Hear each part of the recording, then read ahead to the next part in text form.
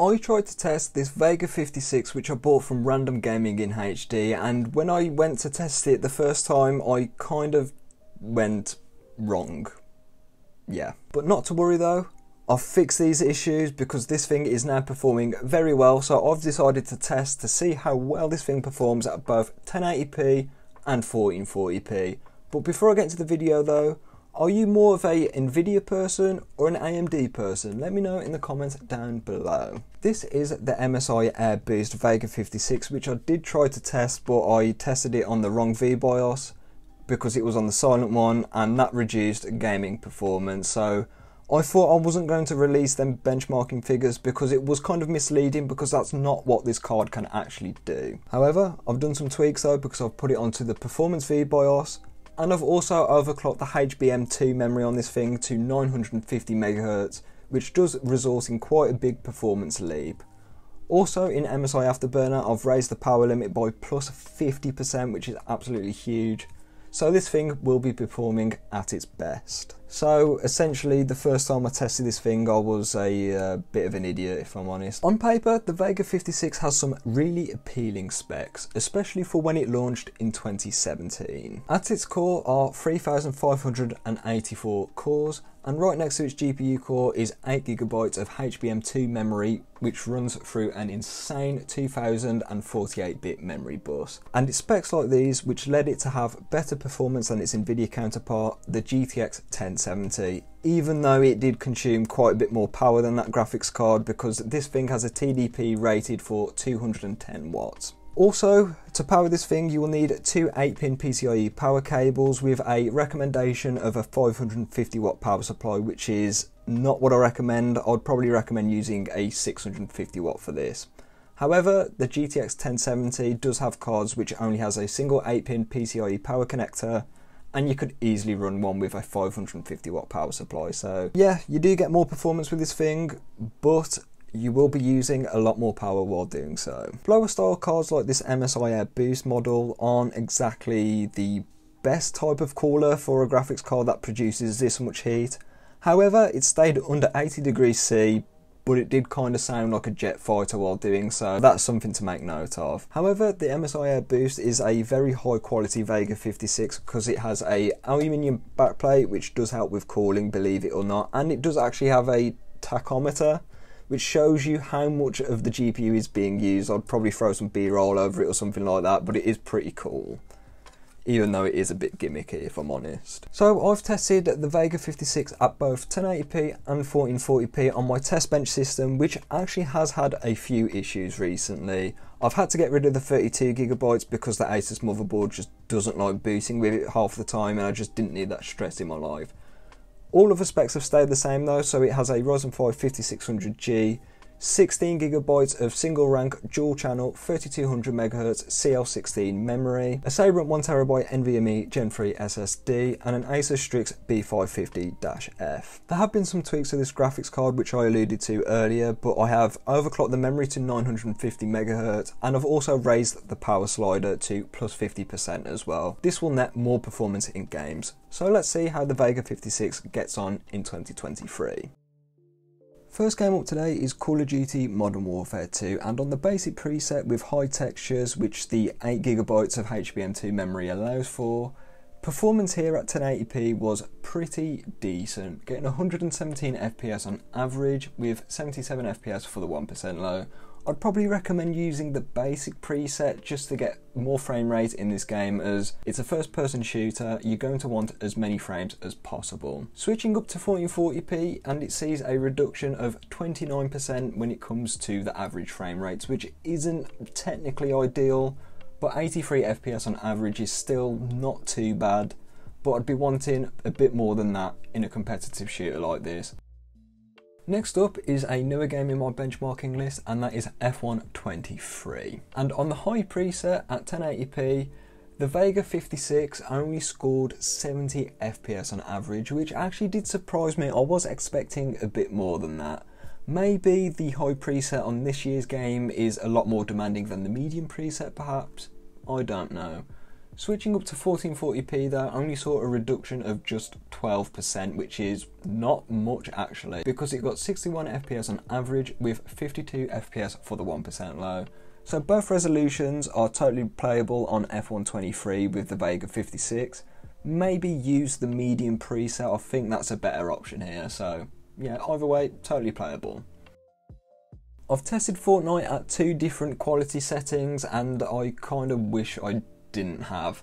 I started off with the high preset, which is obscenely demanding for some reason, because at 1080p we only got 58 FPS on average with 44 FPS for the 1% low. Switching up to 1440p sees a massive reduction of 36% with the average frame rates, going all the way down to 37 FPS.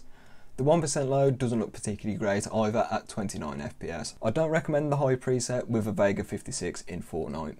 However, switching up to my more competitive settings, which still keeps the DirectX 12 API, at 1080p we got 189 FPS on average, with a 1% low of 128. This is much better than what it was before. Even at 1440p we see a reduction of 27 FPS, going down to 138 FPS on average with a 1% low of 99.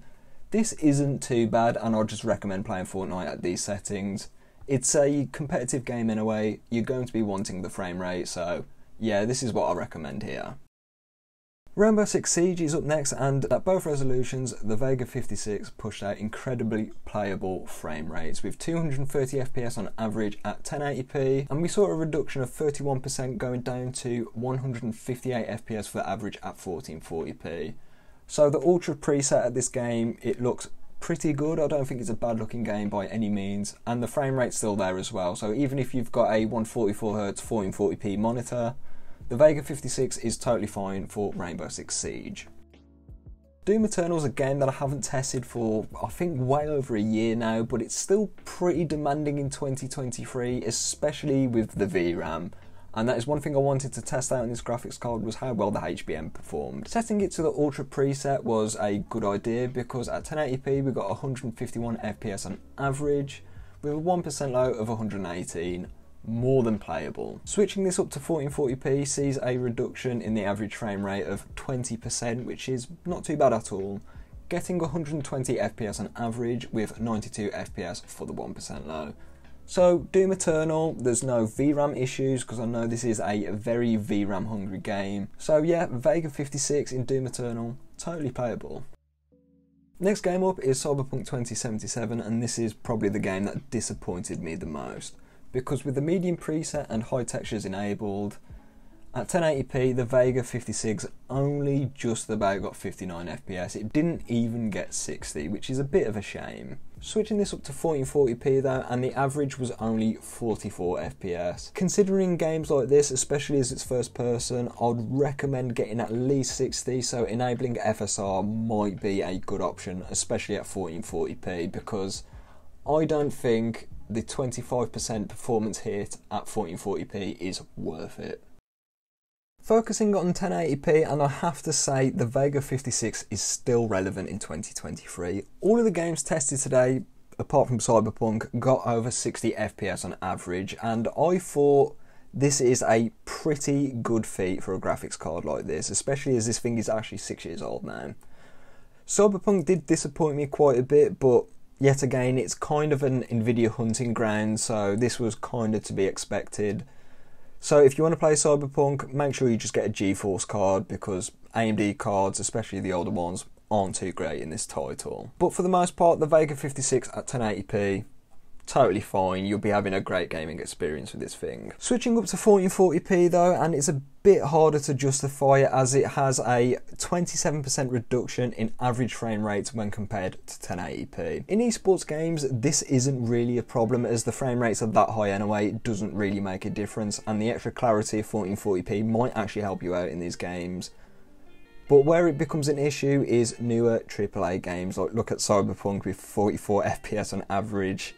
It's not great, is it? So 1440p is certainly playable, but it's not the best experience ever. So if you want a nice smooth experience at 1440p with decent graphics settings, I'd recommend something newer like the 6700 XT, which you could actually buy new for relatively decent prices now, or maybe something like an RTX 4070. I can't believe I said that, but the 4070 is not actually a bad deal in the 40 series, even though it's not the best, but yeah, I digress. But if you really want to play 1440p with this graphics card, FSR 2.1, put that onto quality or even balanced. The game won't look as good as native 1440p, that's granted, but yeah, it would make it playable on this graphics card if you're in a pinch, so yeah, that is an option for you. If you already have a beefy power supply and you don't care too much about power consumption, or noise for that matter, I think the Vega 56 is still a very good deal here in 2023. Pair this with the fact that I only paid £89 for this and you can find them regularly for this price as well. I think that is a pretty incredible deal if you ask me. This is if you want to play at 1080p though. For 1440p it is technically playable, like no game just refused to run or no game ran out of like VRAM or it wasn't a stuttery mess, if that makes sense. But if you want to play at 1440p with this graphics card, I would recommend using AMD's FSR 2.1. It's not that bad, not quite DLSS level yet, but it's still very usable and it will give you more frames at 1440p, so that is an option for you. Also, if you're technically versed and your Vega 56 has Samsung HBM2 memory, it is possible that you could flash this to a Vega 64, which should net around 10% more performance, and this is something that I will certainly be having a look at here on the channel. So if you want to see that, make sure you stay subscribed and hit that notification bell, because that will be coming in some amount of time. I don't know when yet, but I will work on it. If power consumption is a problem for you, or if you need NVIDIA features like CUDA acceleration, which is what I need, I don't think the Vega 56 is the graphics card for you. Here I would probably recommend getting a used GTX 1070, as they usually go for around the same price. You probably won't be getting as much performance as this, but you'll be using a lot less power and you could probably just overclock the VRAM on the 1070 anyway and get similar performance to this, so that might be a thing to look out for. Even though the 1070 does have slower GDDR5 memory instead of the HBM2 which is found on this, so yeah. If you want to shell out a bit more cash, you could probably get a used RTX 2060 for around 120 or 130 pounds, which to be honest is not a bad deal because they perform similarly to a GTX 1080, but they have 2GB less VRAM than that, and also the Vega 56, so that is something to keep in mind. However, I did find an RTX 2060 Super for £150, which I will be benchmarking here on the channel, so make sure you stay looking out for that. So in 2023, the Vega 56 gets my seal of approval for its 1080p performance. It's still killing it at 1080p. Yes, it's not going to run every game at Ultra. You will have to lower some settings to get 60 FPS in the newer AAA games, which is totally fine. You've got to make compromises when you're spending £89 on a graphics card. Just as long as the power consumption doesn't bother you, or the noise, which might not even be a problem on a different model like a Pulse from Sapphire or a Nitro or something like that, because this Air Boost is, after all, a blower style card. So with that being said, I'm going to leave this video here. If you like this one, like it, stay subscribed for more tech content, and I'll catch you in the next one.